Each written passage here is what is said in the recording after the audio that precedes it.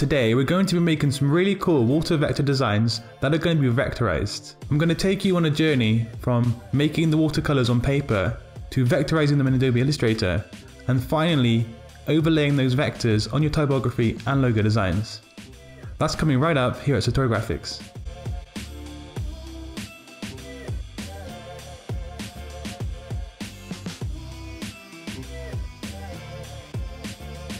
What is up people, welcome back to Satori Graphics, the home of graphic design content right here on YouTube. Excuse my voice today because it's a bit croaky due to me having a cold, so I apologise in advance for that. Before we kick off today's tutorial on making watercolor vector designs in Adobe Illustrator, I want to draw you guys' attention to my digital downloads page on my website. I've just uploaded some really cool vector brushes for you to download at a very low price. There's 61 brush vectors in total, so give them a download and grab yourself some really cool brush vector designs to use in your graphic designs. Now, how to vectorize watercolors for logo and typography designs in Adobe Illustrator. So the first stage in today's watercolor vector tutorial in Illustrator is pretty straightforward. Grab some paint, some water, a brush and some paper. You can experiment with different amounts of water and paint and see what colours blend well together. The trick is to get some good solid brush strokes and gradients down on paper. I rushed this stage a bit, so I'm simply showing you guys how to make watercolour vectors and typography. But you should take your time and make sure you have some interesting and beautiful watercolour samples.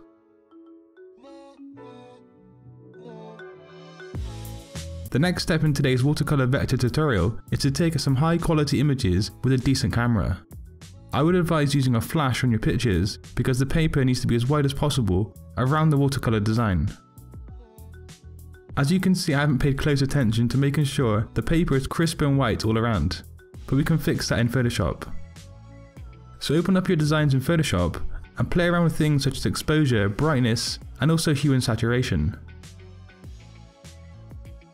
The idea is to get the watercolor popping off your paper with white surrounding it. Once you've edited your watercolor images, save them as JPEGs and then open them up in Illustrator.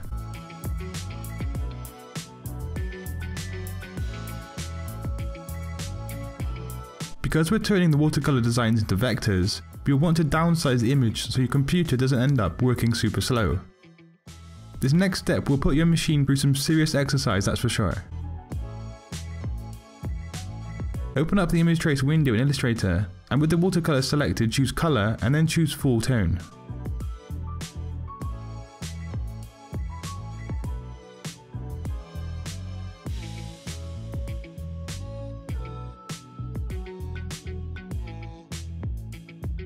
I like to use the ignore white option, which will make sure that any white on your image is not going to be vectorized. And then click preview. I've sped up things for the purposes of today's tutorial because it might take a while for this to process.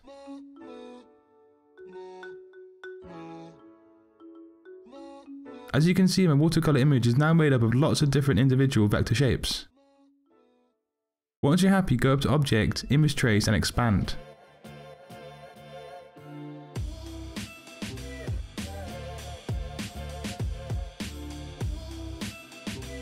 Again, this may take a while to process, but once it's finished, you've created some watercolor vectors in Illustrator. You'll probably want to ungroup everything and then delete unwanted areas. If you are better than me at taking the initial images of the watercolors, you will have an easier job on your hands. But delete aspects of the images that you don't want, only leaving the watercolor vector.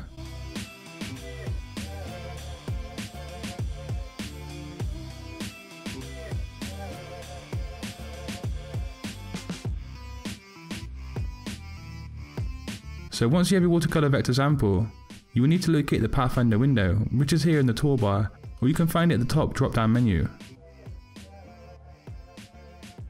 Merge the layers together of your watercolor vectors like so, which as before, it might take a long time to complete.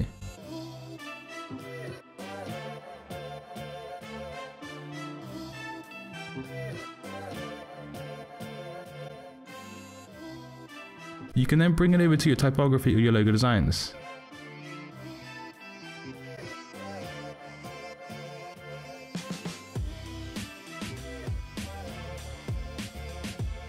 but make sure your typography or logo is united in the Pathfinder window and that it's been brought to the front of all layers.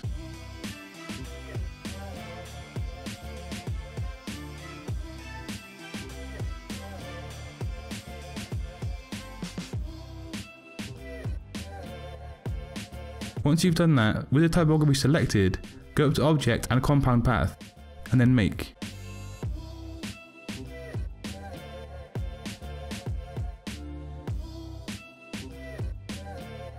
Finally, select both typography and the watercolour vectors, and create a clipping mask like so. And there you have it, some watercolour vector typography as a vector design in Illustrator. So there was my tutorial on how to vectorize watercolors in Adobe Illustrator to use over the top of typography and logos. Let me know what you guys thought of this tutorial in the comment section below and drop a like on your way out. Remember to subscribe for weekly graphic design content just like today's video, and share my content on social media so other people get to see it too. Until next time, design your future today. Peace.